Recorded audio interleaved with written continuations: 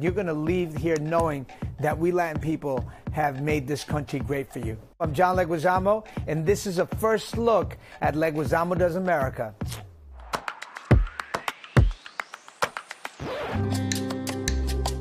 Chicago's a very important city for me because that's one of the cities that allowed me to create my craft, my art, my one-man shows. It was very theater-friendly. It's a huge Latinx population of Mexicans, Puerto Ricans, there are Colombians and Cubans there as well, and Hondurans and Central Americans. But I'd never been to the Latin side. I've only been to the Magnificent Mile, which is a little privilege of me, a little privy.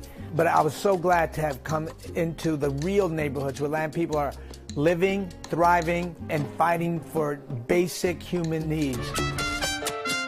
I'm here on Chicago's west side in La Villita, or Little Village, where there's one of the largest Mexican-American communities in the Midwest.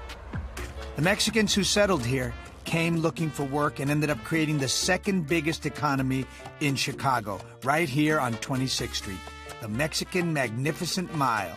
With over hundreds of shops, I needed a local guide, so I'm meeting up with Hollywood legend and Chicago native Michael Pena.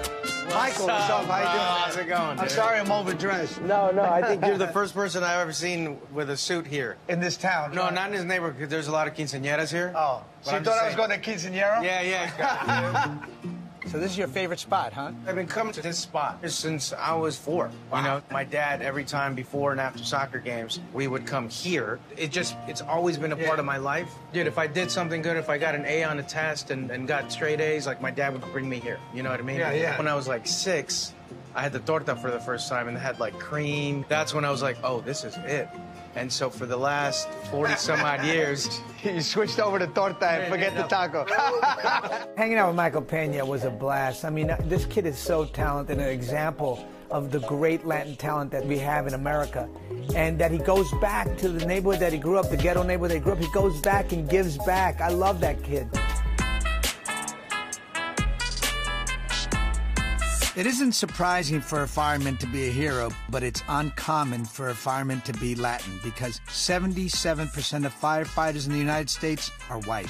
So how did the Humboldt Park Bomberos crack the code? John, here are the Humboldt Park Bomberos. Oh, qué placer. The pride of Humboldt Park. Nice to meet you. Chicago Fire Department Chief Musa, cantado, bienvenido. This is an all-Latin firehouse. Correct. How did you do that, man? I always wanted to work in my community, and Lieutenant Musa also had the same inspiration. So they weren't just accepting of Latin people coming into a predominantly white boys club? Wow, there was some resistance. These guys have every right to be proud of what they do because not everyone is cut out for this line of work, and they're about to put me to the test. We got some gear here. Without this gear, we can't kiss the dragon, right? This is where all our candidates go through. They put this on. And, John, you got to do this in under a minute. Under a minute. I put $100 that I can beat you off. Got $100 on. Go. Oh, you mother... This trap. Oh, he came out of the booth. I won.